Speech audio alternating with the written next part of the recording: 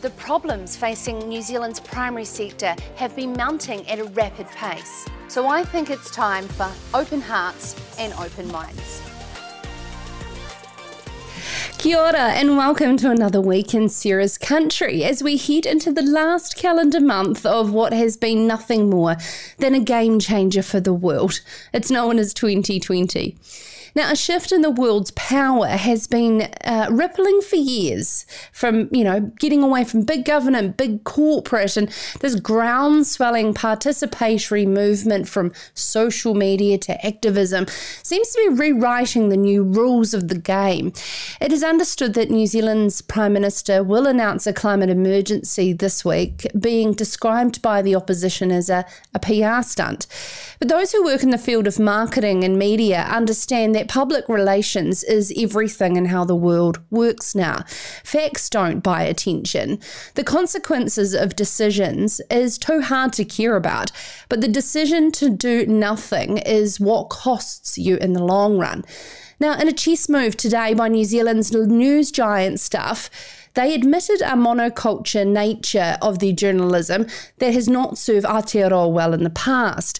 An investigation by 20 of its journalists into its journalism throughout its history has uncovered evidence of racism and marginalising against Māori. My apologies.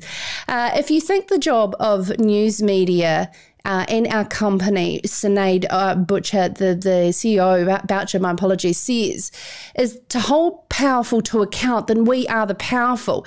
We really have had an enormous impact on shaping public thought in New Zealand and social norms, not just reflecting them. And I think it's only fitting that a progressive company can pause and have a look at itself.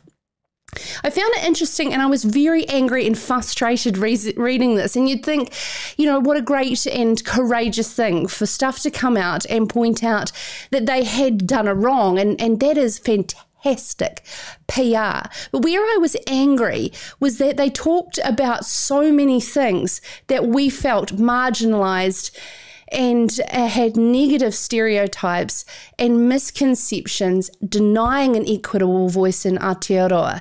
And this is to the rural sector. And Stuff know that their journalism has been with biasness towards the sector. And it makes me so angry about the fact that they have come out with this when they haven't taken an overall investigation into how their journalism has been across all issues in New Zealand if they want to stop denying an equitable voice in Aotearoa going forward. So I issue a challenge to CEO Sinead Boucher to be able to look into not just those views of Māori and how they've portrayed racism in the past, but also how you have portrayed a very minor culture that is left in New Zealand, which is rural New Zealand. Some may think that my views are extreme, and some may say, yes, Sarah, we totally agree with you. I'd love to know your thoughts in the comments wherever you are watching live. And at the same time, though, must give kudos in that a news media organisation has acknowledged the importance of its flow-on effects of perception from its work and the amount of power the Fourth Estate do hold. So that, it is a way we are trying to do our bit here at Sarah's Country in alliance with the wonderful team at Farmers Weekly that do have that care of journalism in depth in its analysis of the matters that matter most to farming, food and fashion here in this beautiful country known as Aotearoa, New Zealand. And I'm so proud to be a part of that movement we think is a game changer.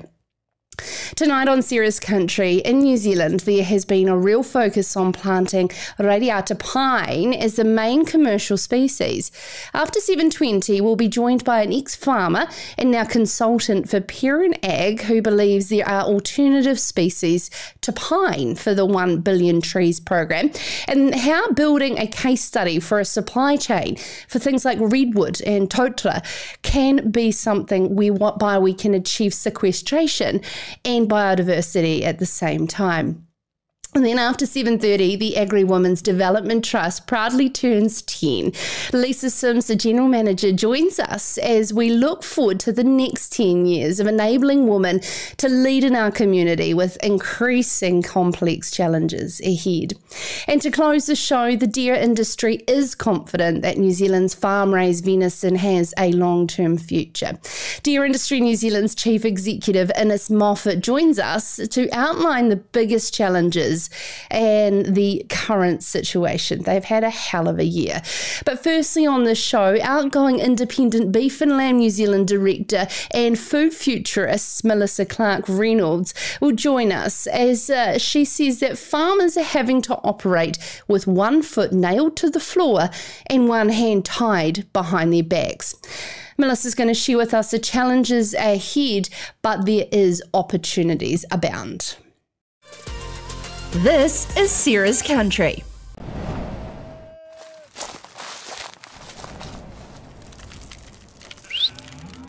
Growing a better world takes courage. It takes foresight and vision.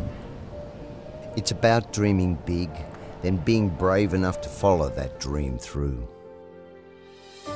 To create a world where food is plentiful, soils are healthy, and rivers run crystal clear. A world where we grow more with less, where livestock is tended to with care. Energy is friend, not foe, and waste is a valuable resource. This is the world you're already shaping through imagination, innovation, and determination.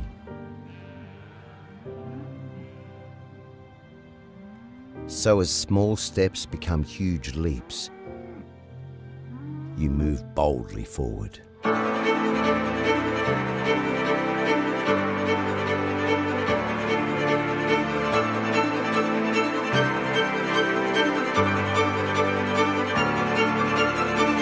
And Rabobank is there beside you to help grow a better world together.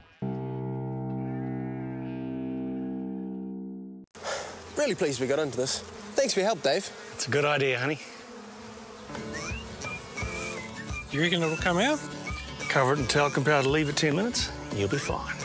Good call, Dave. Good call on getting those security cameras, Dave. You call a new one yet? Yeah, kind of. When you've got decisions to make, we'll be there to help you make the right call.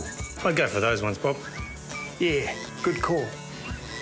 Did you choose these? Oh, you know. For great advice and insurance, talk to FMG.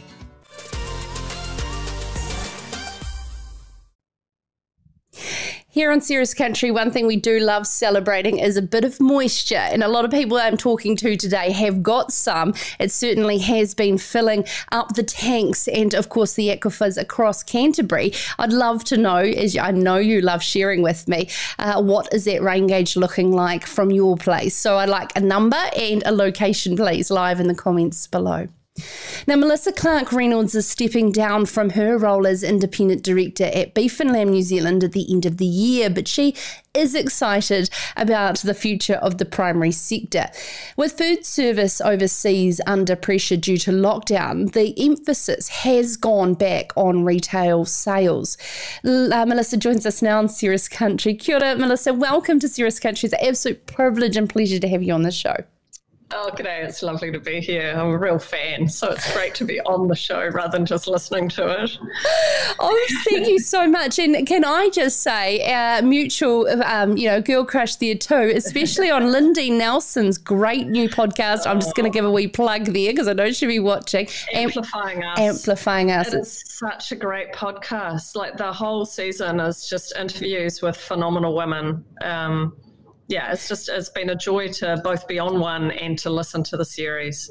Amazing. Yeah, Mavis Mullins. I mean, it's just all sorts of incredible women that she has been able to showcase because of her deep relationships in the sector. It's fantastic. I know, and I think we feel like we're jumping the gun because we're going to have Lisa Sims, the GM from Agri-Women's Development Trust, later on in Sarah's Country to talk about Lindy's fantastic work. But, an absolute segue back into what we were talking talking around our traditional markets being extremely disruptive because of COVID. But I mean, let's talk about your role as an independent director on Beef and Lamb New Zealand and actually bringing your skill set and background and passion for agility to the table, especially in a year like 2020. Yeah, it's been an interesting year. So, I work as a strategist for a number of companies outside of my beef and lamb directorship, and most of those are in the primary sector or provide services to the primary sector. And so in my futurist role, because I'm kind of nerdy, I have a Google alert for novel zoonoses. And so I'm constantly looking for what's the next M. bovis, what's the next African swine flu. If we think about last year we had a boomer year in the meat sector thanks to a global pandemic which affected pigs. And so the African swine flu impact is why we did so well in China as a country last year. So I'm constantly looking for those so that I can keep an eye on where our markets might get disrupted, where our logistics might get disrupted. And so in December, I started watching what at the time just looked like a chest virus, basically, that had jumped from a bat to a pangolin to a human in China. And the first reports were about 27 people sick. But by early February, China had run out of containers. And so for the New Zealand meat industry, that's a really big deal, because if we can't get product in and out of China, it's really important. And so I feel like it's been a long year, it's almost a year since that first novel zoonoses came up. It's only about 2 weeks off a year for me, having been thinking about this virus. So the disruption has happened in a number of ways. But what I would say is that this year will still be, if not a record year for the meat industry, pretty close to it. And so what we're seeing, thanks. Looks like we've got a bit of a frozen. What was that? My apologies, you just froze. Could you just continue on? So what I was saying is that this year is going to be a boomer year for the meat industry as well. Thanks to massive disruption in American production, we're getting great prices in the US. So the meat industry in the US was the biggest cluster for a long time for the pandemic. So they've had hundreds of thousands now of sick people related to meat processing in the US. And so our ability to provide good, safe food into the US food industry has been enormous. So I know it hasn't necessarily gone into food service, but it's going into supermarkets. People like First Light who are doing direct to consumer, I think that's really smart. And I see that they're starting to launch more and more direct-to-consumer within New Zealand. I'm on the board of Atkins Ranch as well, and we're having a really good year in terms of Whole Foods and Amazon. So I actually think there's been more opportunity in COVID for New Zealand meat industry than there would have been otherwise. It feels like to me, Melissa, that was where the opportunity for our meat industry actually lied all the way along. COVID was the kick up the butt it needed. Yeah. Well, I think I was kind of watching the food service thing, because I think where food service as a target market is interesting is that a lot of countries don't eat lamb the way we eat lamb. It's like 3 or 4% of the American meat category is lamb. And so if you might choose it in a restaurant, you might have the courage to go home and cook it yourself. And so I think there is a lot of sense in New Zealand companies targeting food into the food service as a way of getting people to taste something new. However, this year, because beef has been so hard to get hold of, a lot of consumers have switched to ground lamb in particular. I don't think New Zealand's going to be able to produce enough racks this year, which home cooks are really willing to do. And the winter is coming in the US, and I think we all know people eat more meat in the winter. So I'm really hopeful about not just this year, but next year as well, actually. Let's talk about volume to value. It's like a broken record in the primary sector in terms of our future. But you are still dedicated to this, and that is the future for New Zealand, and really need to pull back and stop focusing so heavily on the move of plant-based proteins. Yeah, well, I think, people are going to plant-based protein. And today I was posting a few things on Twitter where, we've seen a skyrocketing of plant-based milk in particular. And oat milk is now the second biggest category of plant-based milk. That category is not going away. But what we also, I think we should be aiming at is thinking if people are going to eat less meat, which they probably are, then what we want them to do is eat better meat and pay more for that meat.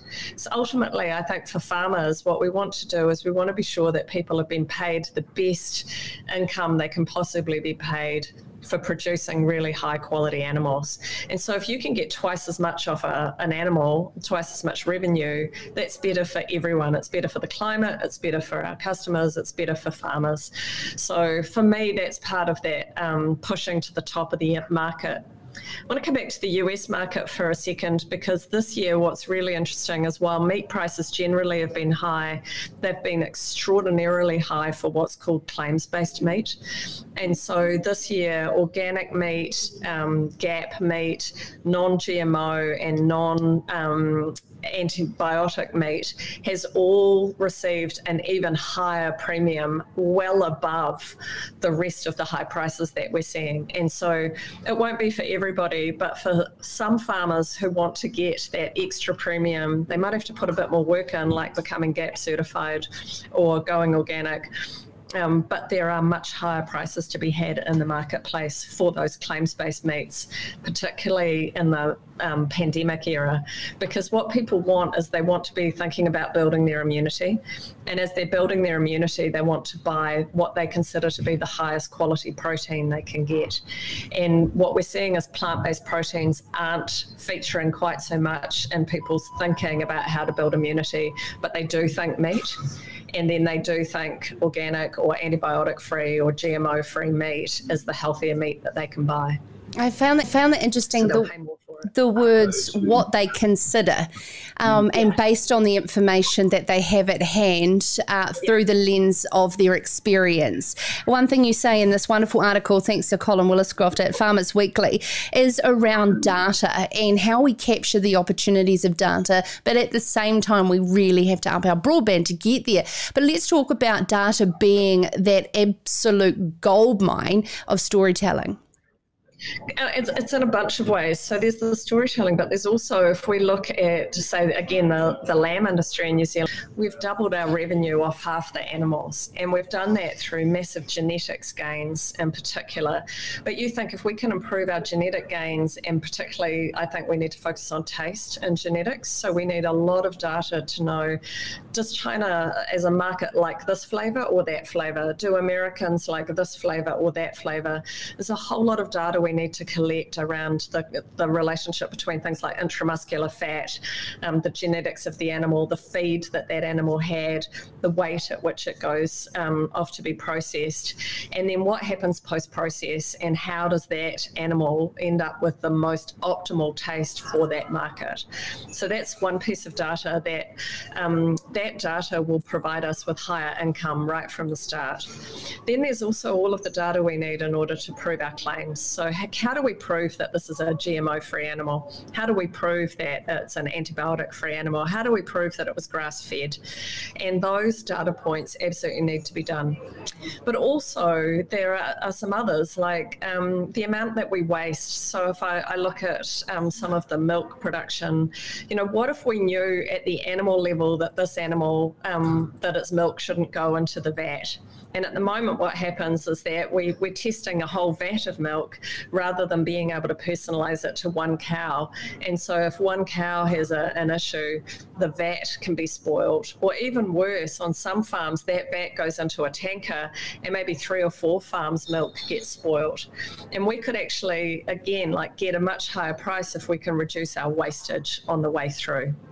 It's interesting, just to all of your points, actually. I went to a great launch of the Agri-Tech Industry Transformational Plan last week, and there was a huge part there around data ownership and how it will have to be both a carrot and a stick to bring in the regulatory needs to make sure that the ownership of data is passed through that chain, especially when it comes to things like genetics and taste all the way through. Absolutely. And I think the ownership shouldn't stop us, though, from getting moving on being able to access the right tools on farm, being able to put the right scanners in and all of that. And this is, I know I'm going to run out of time in a minute, so I do just want to talk about broadband. The Isle of Jersey, right, it had, they were one of the first that rolled out really rural broadband out to every farm on the island. And they now have an average speed of 218 megabits per second. Okay, so 218 megabits per second is their average. In New Zealand, we have an average of about 14.7. And on top of that, the Rural Broadband Initiative is trying to get everyone up to 20, which is 1/10 of the speed of what a farmer in Jersey has. And so when we think about that, and that's download speed, not upload speed. I know this is a little technical, but if we're going to really be able to do really good data-driven precision agriculture on farm, and I've been banging on about this for 10 years now, then what we have to have is good upload speed as well, because I have to be able to put my data up into the cloud. It has to be analyzed, and I need to be able to pull it back down. I can't just have a download speed. Okay, it'll be faster for me to watch Netflix on farm, but that's not really what we're talking about here. What we're talking about here is how do we pull our data in a way that be able to benchmark each other, that we know that we've got high quality meat and dairy that is going out to the world and that we can guarantee its provenance. Those are the areas that will actually make us money as a country, and we're being hamstrung by a ridiculously slow both upload, but even worse, our download speed. So for me, if we're going to be able to get irrigation right, if we're going to be able to get the genetics right, if we're going to be able to get feed right, and if we want to get the highest prices in our market, we have to have access to these data tools. And these data tools can't work at the kinds of, ridiculously slow broadband speeds that we've got. So if you've got broadband, I know Lindy, they struggle on farm to even get broadband. But if we're only aiming to get 20 megabits, which is 1/10 of what Jersey has, and that's what we're hoping to roll out now, we're going to be behind the global economy for a very long time. I was just thinking I might lead the protest to the steps of Parliament because it only helps Sarah's Country streaming across rural New Zealand just as much. Count me in. Thank you so much. Absolute privilege to have Melissa Clark-Reynolds on Sarah's Country tonight. And this is following the latest story from Colin Willis-Crofts in this week's Farmers Weekly, titled Challenges Ahead But Opportunities Abound. Available now at farmersweekly.co.nz. Getting to your comments, it's fantastic to have you with us tonight. Michael Ross says, Sarah, reflecting on your challenge, have you reviewed your own past lens? I have spent half of today reflecting on my own biased approach in the agri sector.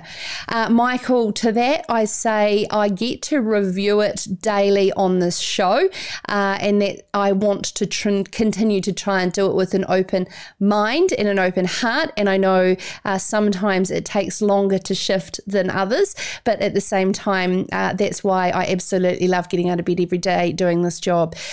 Lindy, big ups to Beef and Lamb for choosing Melissa Clark-Reynolds as your first independent director. Melissa, thank you for your challenge, the foresight thinking you have brought.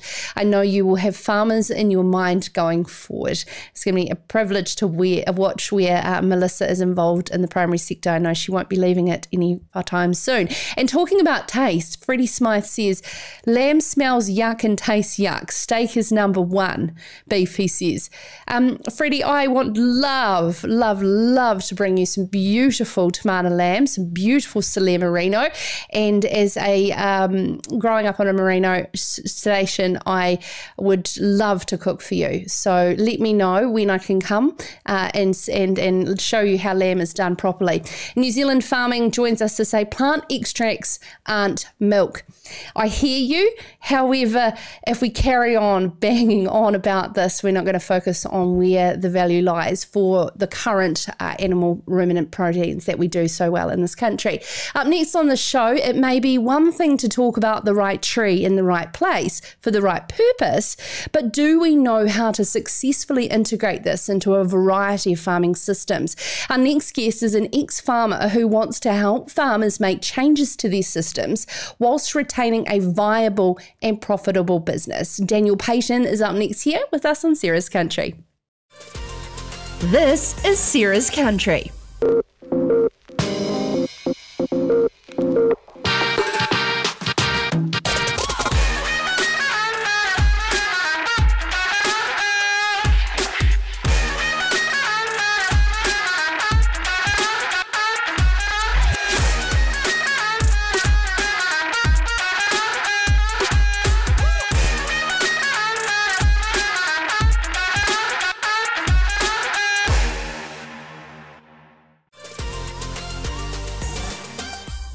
Well, the philosophy of the right tree in the right place for the right purpose has been widely discussed, but the how we achieve that is the work of the 1 Billion Tree Program, funded by Te Uru Rakau, with supporting funding from Dairy NZ, Living Water, which is a Fonterra DOC partnership, the Waikato Regional Council, Bay of Plenty Regional Council, Forest Growers Research Horizon Regional Council, and Farmlands.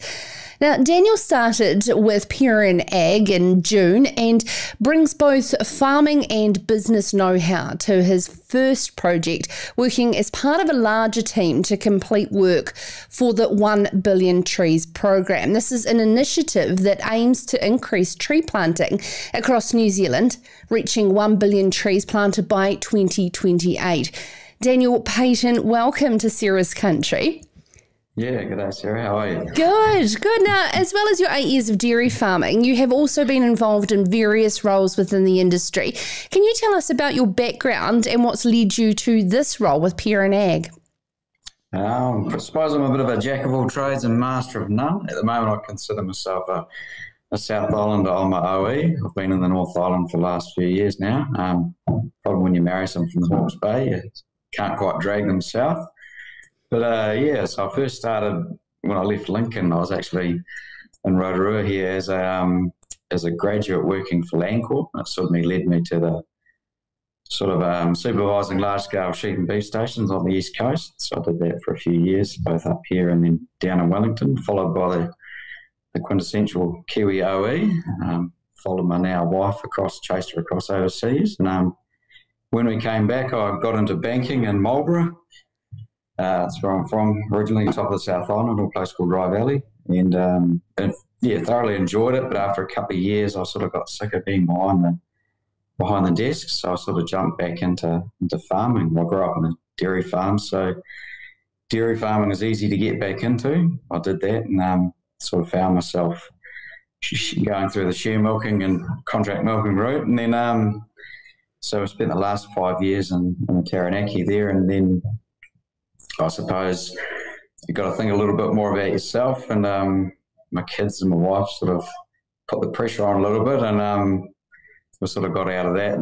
The idea was to eventually head back into a real professional role, and sort of this is where I found myself. I didn't think I'd end up back in Rotorua doing this, but I knew Perrin. It was a good company with a good reputation, and so here I am, really, yeah. And I suppose why I wanted to paint the picture is that you've got an ex-farmer hat, bringing to it some practicalities around a very ambitious goal of 1 billion trees. And when we're trying to achieve this right tree in the right place, the practicalities are at the table. Can you lead us down the path of the objectives of this particular study you're doing with the 1 Billion Trees program? Yeah, so you've definitely summed it up. The mantra is the right tree in the right place.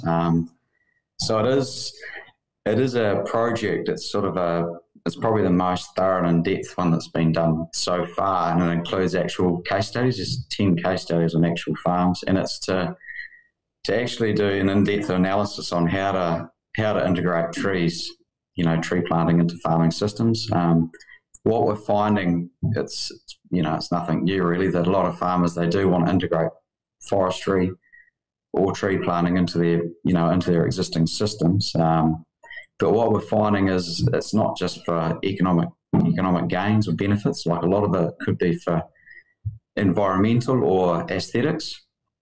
So it's not just about planting pine trees and earning money from timber or carbon revenue. Like, pine trees definitely have their place.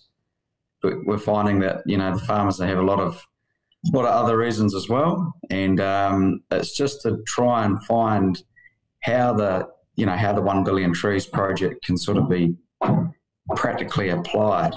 I suppose it's an aspirational target that the government has set, and how is it actually going to work on the ground? Let's talk about the particular varieties of trees, and redwood has been identified, as well as totara. What are some of those scenarios where it can be integrated very beautifully within the farming system but still be commercially viable?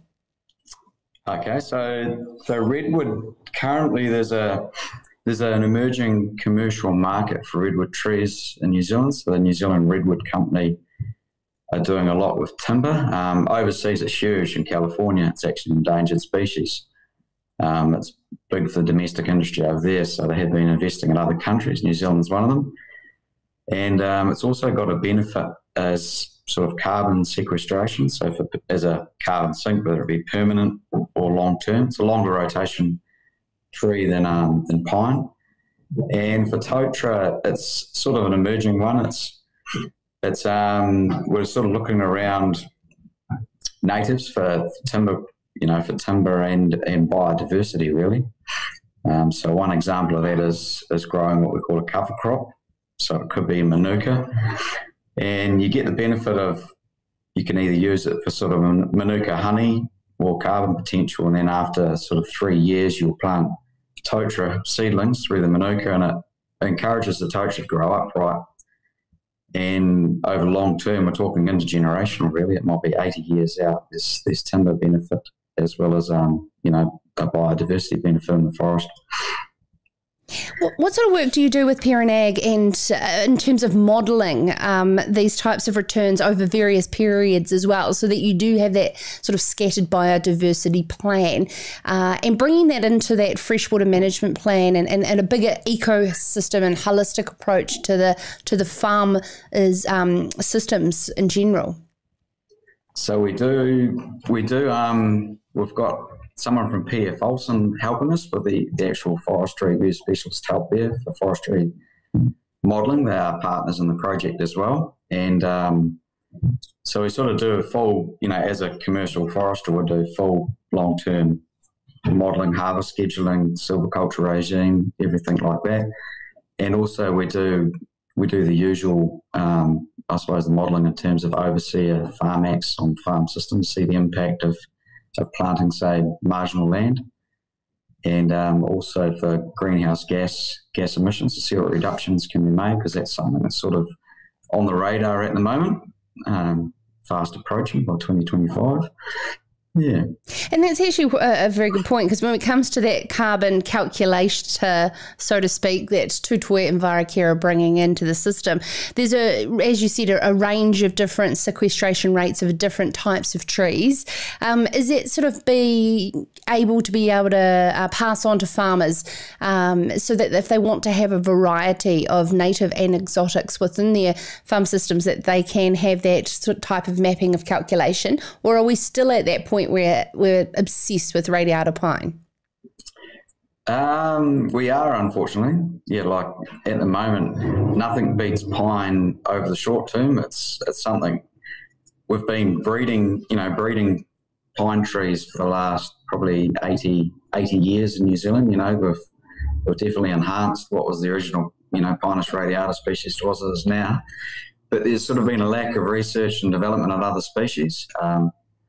But also the way that the ETS, how do you describe it, probably calculates carbon sequestration. There's a lot of difference there. Like, not a lot of research has been done on other species, and that's part of the issue. It's sort of starting to happen now. Like, they have been doing sort of research on sequestration rates of different native species. There's an outfit called Tane's Trees Trust that has been doing a lot of work. And also the way the ETS works is that they use lookup tables, which is to standardised rates for native forestry, irrespective of what the actual species is. If it's under 100 hectares, if it's over 100 hectares, they'll actually do plot samples of the actual forest, which is a lot more accurate. So there's a lot of devil in the detail in the legislation. So unfortunately, other species are handicapped at the moment until there's a lot more data out there. Hey, thank you so much, Daniel Payton, who is now a consultant with Perrin Ag and a former farmer, joining us there on Sarah's Country. Some fascinating information around sequestration rates and how much more work we need to do in this space.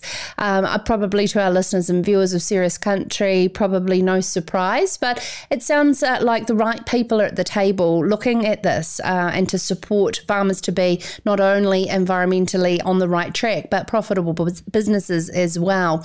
Now, after the break, what has been done to transform the role of women in New Zealand's primary sector? Well, our next guest on Sarah's Country is Lisa Sims. She's the General Manager of Agri-Women's Development Trust, who proudly celebrate turning 10.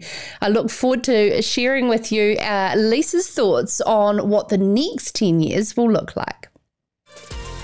This is Sarah's Country.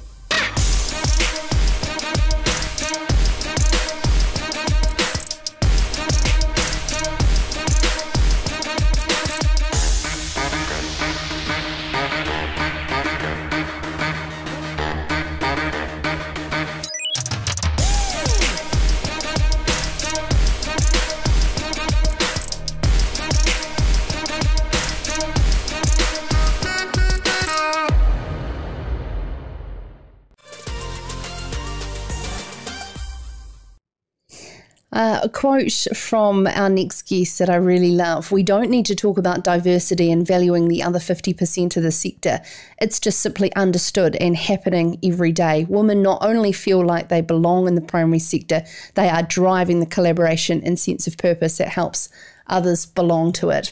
That is, of course, our next guest from the Agri-Women's Development Trust that has been empowering primary sector women for a decade as they celebrate their 10th anniversary this month. They have achieved a lot in those 10 years, graduating 4,500 rural and primary sector New Zealanders through their programs. Lisa Sims, General Manager for Agri-Women's Development Trust, joins us now from the mighty region near Ikitahuna. Fantastic. And your broadband, just following on there from Melissa Clark-Reynolds earlier, is incredible.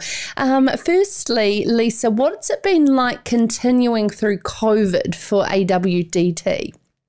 Well, it's been a crazy old year, Sarah, as all of us know, and we've actually managed to continue incredibly well by taking some of our programs online, and some good timing around some of the modules that we had on our leadership programs. March, September kind of worked. And we've done a lot of rescheduling. We've rescheduled literally hundreds of women and a few men. And we've ended up still achieving our target of around 1,000 people through our programs in 2020. So our team's pretty exhausted, but they're pretty satisfied in what we've managed to get done this year. That is absolutely incredible, because it all began with the wonderful Lindy Nelson, who's stepped down from her heavy involvement on a day-to-day with 10 or 11, I think it was, in 2010 to over 1,000 women. What an absolute mammoth task. Could you paint the picture of the basis of the trust and what it has set out to achieve in the past decade?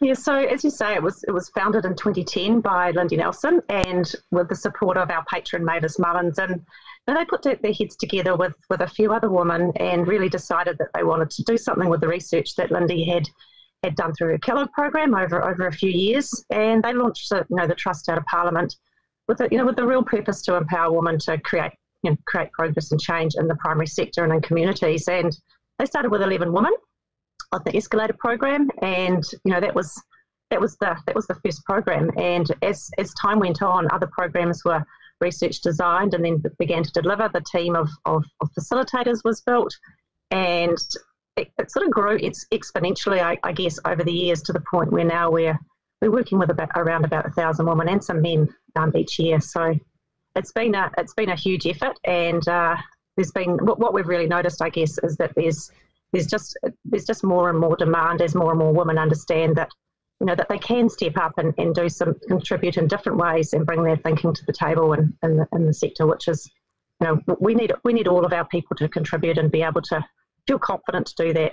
And that is the absolute thing I love so much about Agri-Women's Development Trust, is it's not an elitist governance program whereby it's about trying to get more women on boards. It's all the way down to behind the farm gate of women being able to have kitchen table conversations on the business's direction with their male husband and be on an equal around that, right down to 2,200 farming women being able to measure farm performance performance and improve profitability through understanding your farming business.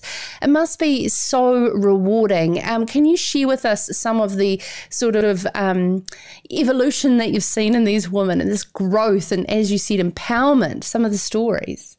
Yeah, and there's hundreds of stories, some well known, some others. But let me just touch on one.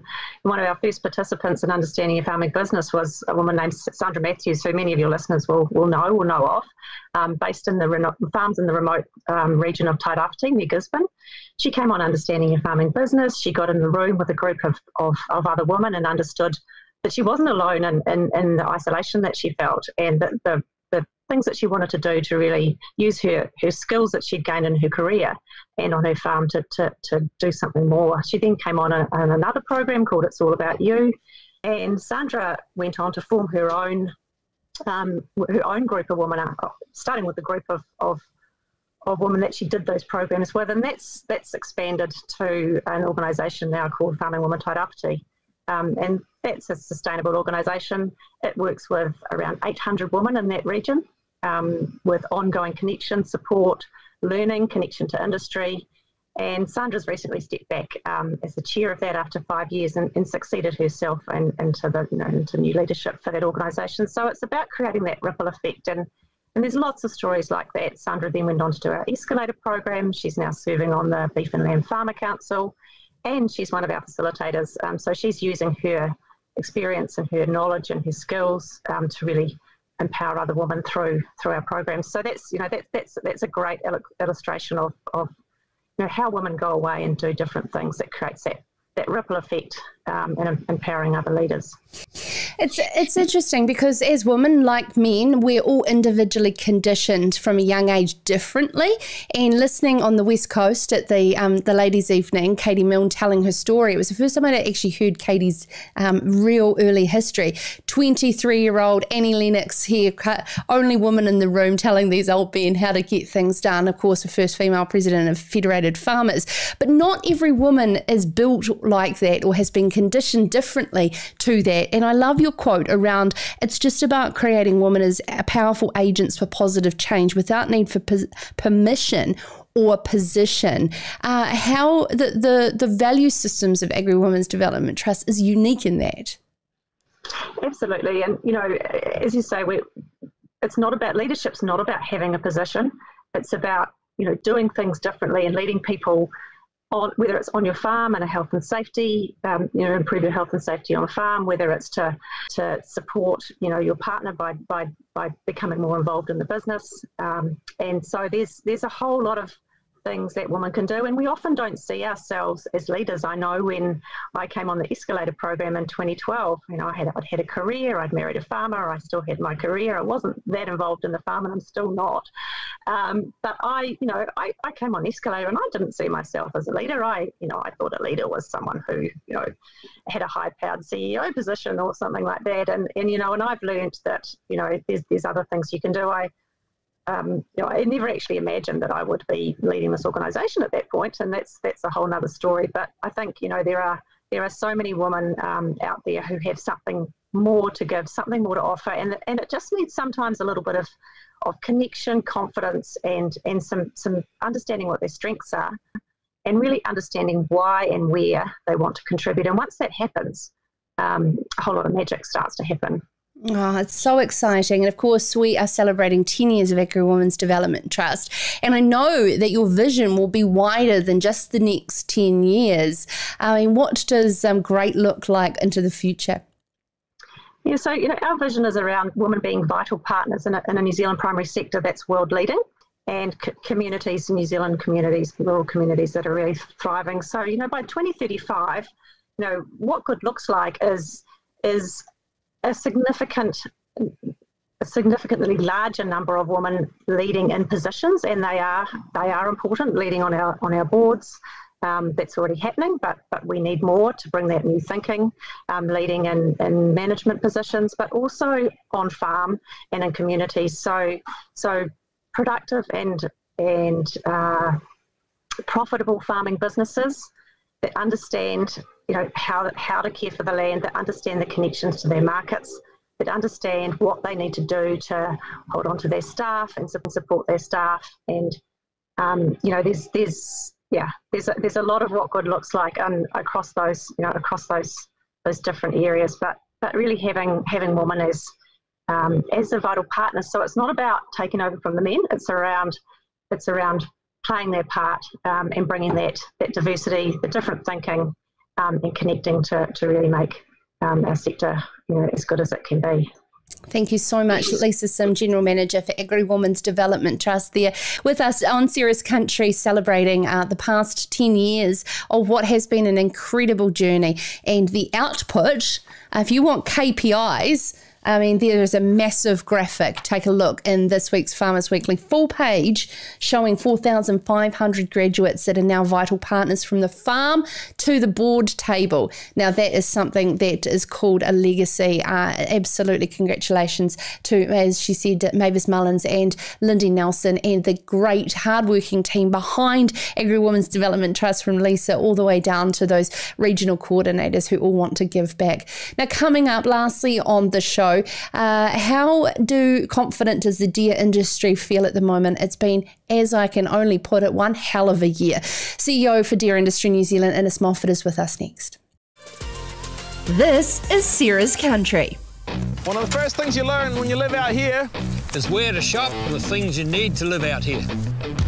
like electric fencing, or horse feed, or bee suits, children's chook food. Do you want a couple of these? Or something stylish to wear. Not everyone's got stuff like this, but at Farmlands we do, and then some. So if you need anything to help your farm, grow, milk, dredge, rear, come on in. Because we're out here too. Every morning, Kiwi farmers wake up to produce high quality food.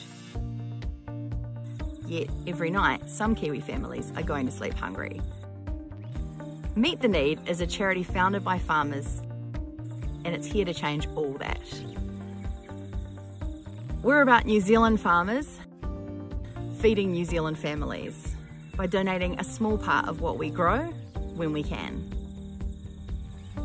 You can help us make sure no one in New Zealand goes to sleep hungry again. Visit meettheneed.org and follow us on social.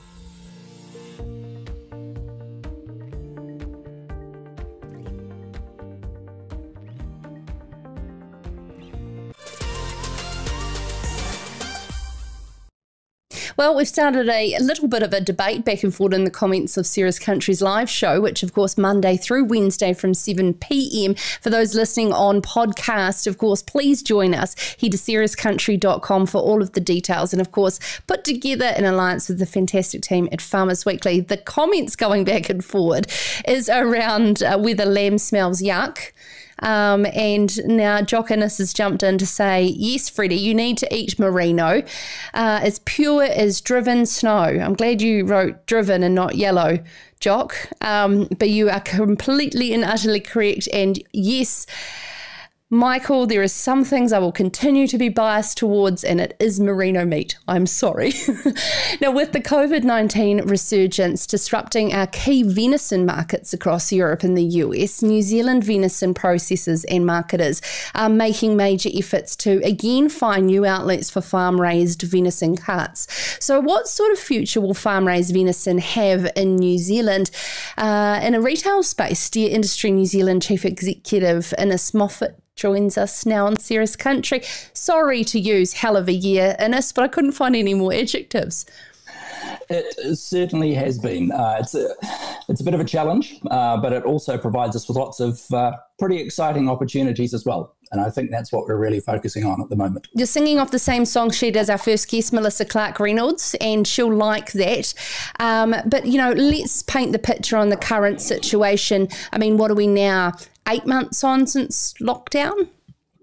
Yep, and it's been a tough year for New Zealand deer farmers. Venison does go to Europe. It is primarily sold through restaurants, and many of those restaurants are closed at the moment in what is our peak sales period. So that is a bit of a challenge. But the venison marketers have also had 8 months to be finding alternative markets, and we are seeing a lot more here on the New Zealand market. Our sales to China have increased quite remarkably, and September this year was the biggest volume of venison going into China ever. So there are certainly some other opportunities out there. Yeah, okay. So, how patient do we ask our deer farmers here in New Zealand to be, though? And with that crystal ball, how long could this take to rebound to what was looking like some absolute records prior to that? Yeah, one of the things that we're pleased about is that deer farmers really responded to the marketing company's call and got a lot of deer away in September and October. So they've got a bit of breathing space over the summer until we see a wee bit more clarity and some of those restaurants and food service establishments in Europe and North America open up in the new year. The market isn't broken. There is a bit of a temporary halt to some of our sales. But when some of the product begins to move through, as people come back to dining out and going out to catered events again, then the demand for New Zealand venison is still there. One of the things that Deer Industry New Zealand is doing is providing additional funding to all of the venison marketing companies for a big push into retail in North America. We haven't really had a concerted push into retail in the States before.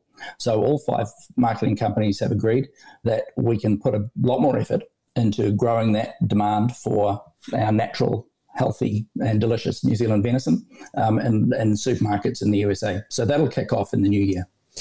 And just again, as I was following on from Melissa Clark-Reynolds, who was earlier in the show, speaking about that lamb was enjoyed and understood in restaurant environments to then take home as that in-home experience. For a meat such as venison that they're unfamiliar with, how do you tell not only the story of how New Zealand's farm raised is unique, but also how to cook it? Yeah, and that's one of the things that's really good about venison is it is really easy to cook. I dipped into our local supermarket chiller the other day and picked up a couple of packets of cutlets, threw them on the barbecue for about 3 minutes each side, let it rest. It was absolutely delicious. So the cooking is pretty easy to do. But one of the things that the companies are doing, they're starting off with more familiar sort of products. So they're presenting it as venison mince, ground venison, as they call it in the States, but also putting it into some formed products as well. So some meatballs, some patties, and also perhaps mixing it in with some other slightly more familiar meat so that people can be buying something which is within their normal repertoire, but it's got an element of the exotic about it as well. We look at what the bison industry has done in North America, where they've taken a very unusual or not commonly consumed meat and really turned it into a supermarket staple. And we think that will open up some paths for our venison as we begin to expand the retail range up in North America. Oh, interesting. And Annette Scott has covered over on the same page on Farmers Weekly also around that the deer velvet is looking positive amongst what's going on. We had Reese Griffiths on the show not that long ago. How are things looking going into the new year? Yeah, it's still looking okay. We hear more confirmation with each week that goes by that venison marketers, our velvet marketers are selling a bit more. The season still isn't really into full swing. Some of the large volume buyers are still a little hesitant because of some of the economic uncertainties in the Republic of Korea and in China. But we're pretty confident that things will tick along. This won't be a record-breaking year for velvet, but returns are still okay for most producers. One of the things that we're most excited about with our velvet is the introduction of our new traceability system, VelTrack. It isn't introduced yet, but it will be rolled out over 2021, and that's really going to underpin New Zealand's reputation for good quality, good animal welfare, and also good hygiene on the farms.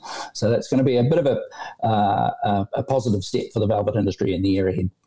And I know that velvet is one of many of New Zealand's products that has a race against counterfeit products as well, because it's got such a huge reputation. Will VelTrack sort of plug into blockchain and provide some security around, that it is absolutely New Zealand velvet? Yep. It is a pretty sophisticated traceability system.